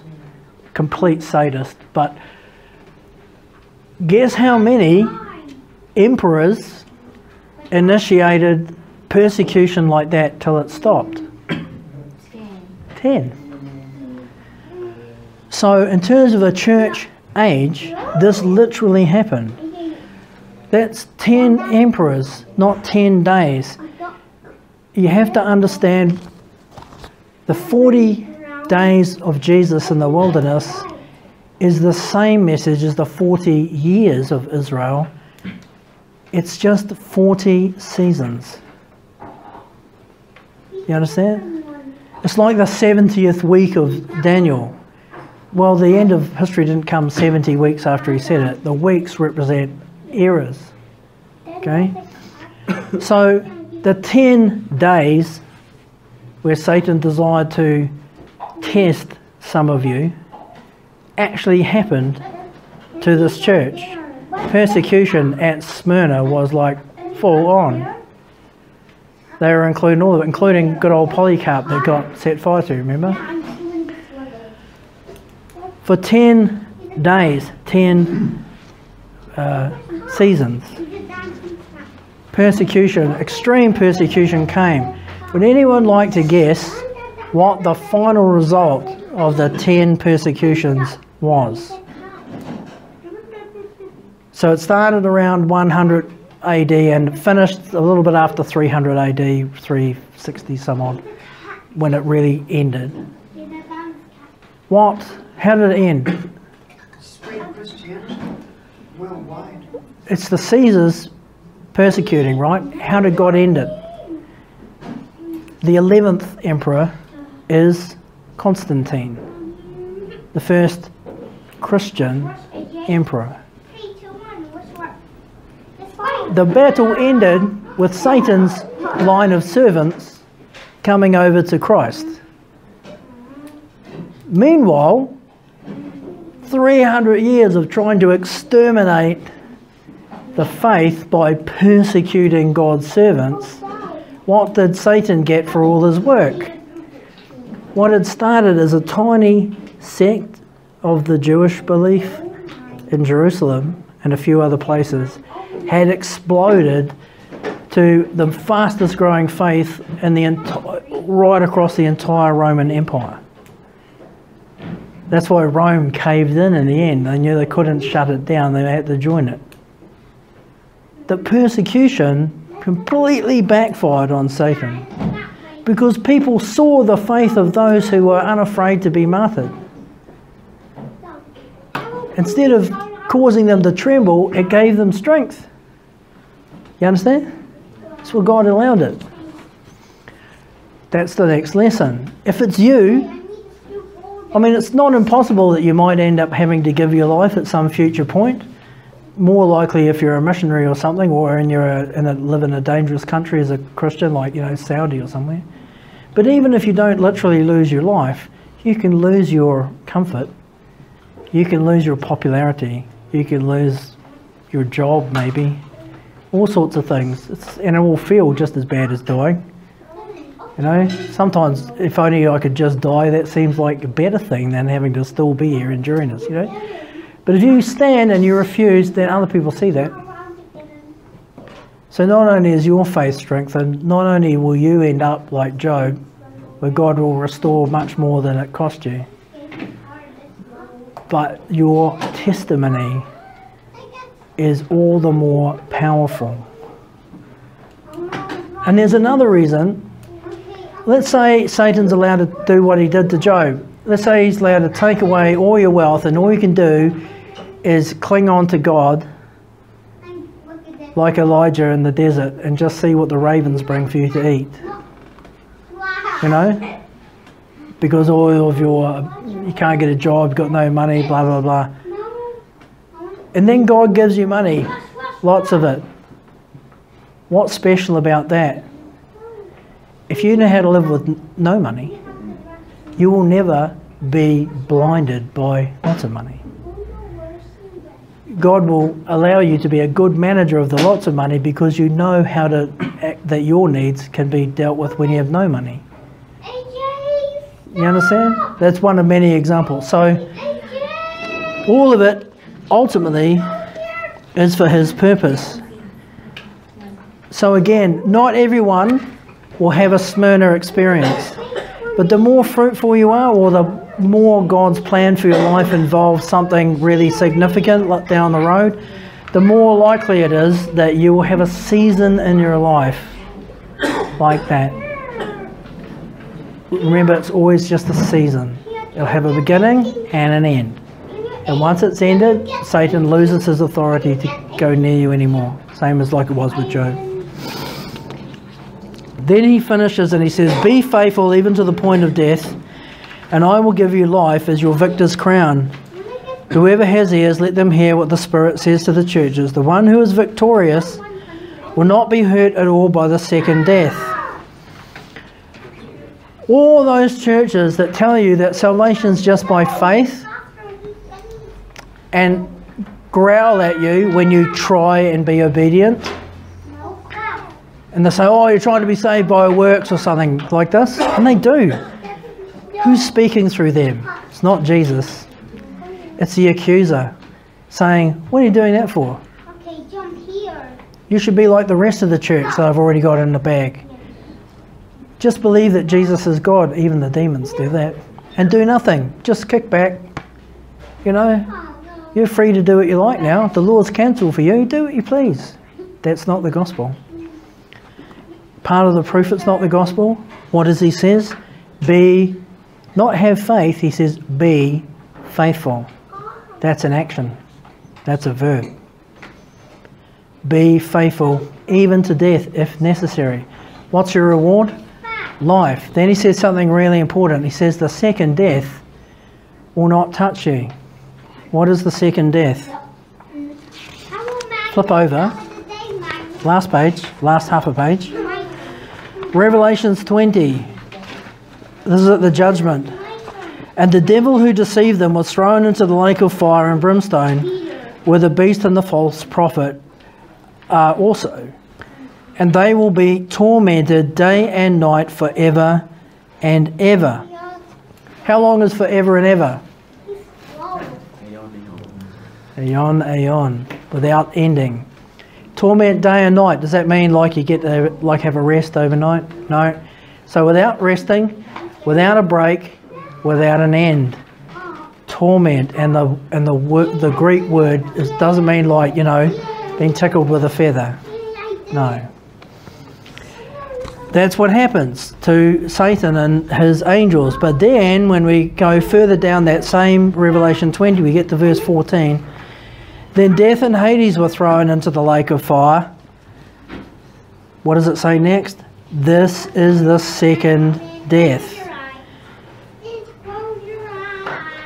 Anyone's name who is not found written in the book of life was thrown into the lake of fire. The second death is the lake of fire. The second death is permanent exclusion from God. It's the death you don't get to come back from. Remember how we often talk about explaining what something is by what it isn't? So what would be the opposite of the second death? Would be the second birth. Everyone whose name is in the book of life is because they were born again. Those who are not born again are already dead, but they will die again permanently. The permanently meaning the option of not being dead ended. You understand?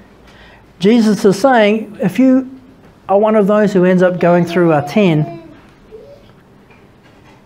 then for those who endure faithfully, who continue to be faithful, he promises life and that the second death will not touch you.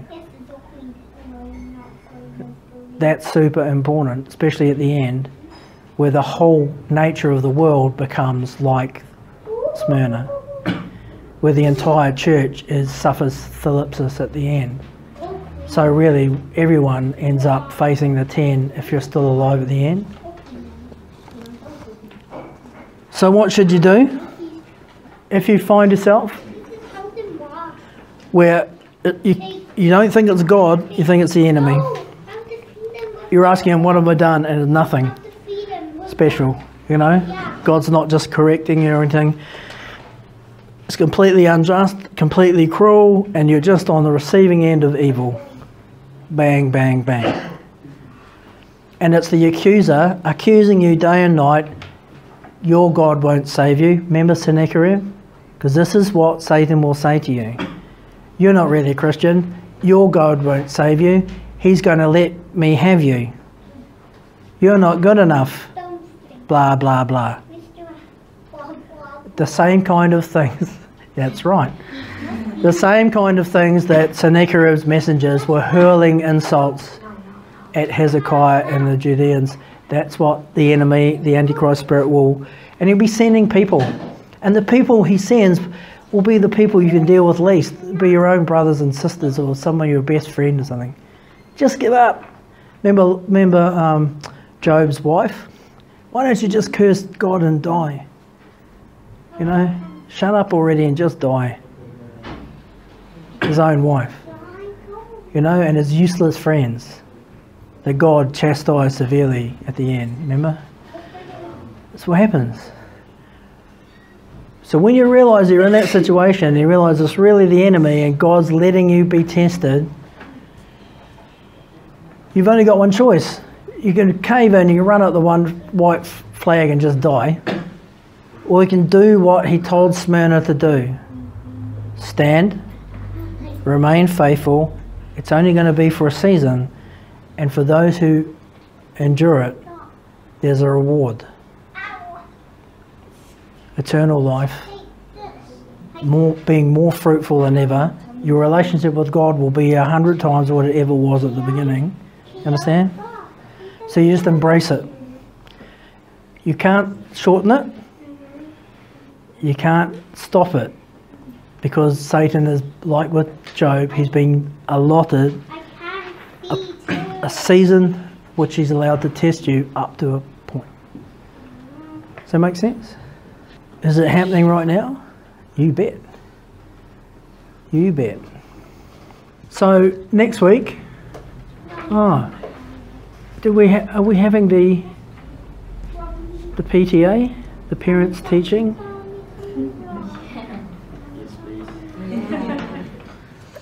Or do you still need 2 weeks again? Is it next week or? Huh? Okay, so unless they ring me on Thursday and go, in which case I will quickly get the next church ready. We will take a break and have the PTA. Or else it'll be in 2 weeks. Okay. One last thing, Carl and a couple of others and Anthony Gardner are talking to me about maybe starting a men's Bible study on a Thursday night for those, because like more and more of them down there are starting to realise that what's going on is just like, what's this? So Carl said to them, well, if you can start to see that what's happening there is not of God, then you need to rush to God, isn't it? So we're just putting out an olive branch, if you like, that maybe for these guys, somewhere where they can ask questions or hear the gospel. So let me know, guys, because it's just going to start off being a men's thing, and then hopefully we can have a women's one as well.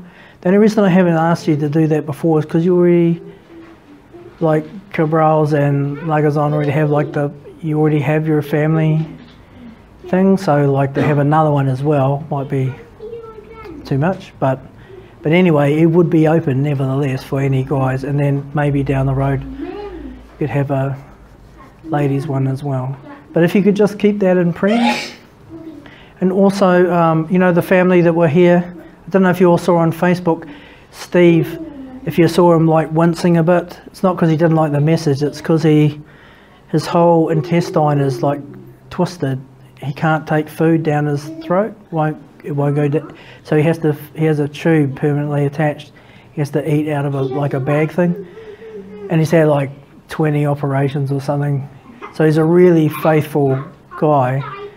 And his wife has to stay home and nurse him, so the kids are homeschooled and they don't have any money.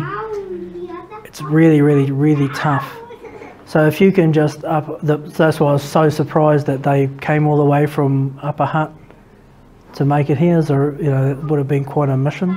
So they're planning to come again next week, I believe, if his health permits. So if you could just keep them in prayer, because they don't have a church. They tried churches around there, but all the churches around them have gone off into, you know, one loopy thing or another. So they just spend their whole time in their house. It's not too healthy, so keep them in prayer. And otherwise, are you looking at me earnestly because you want to pray? Yes. Call me a mind reader. Yeah.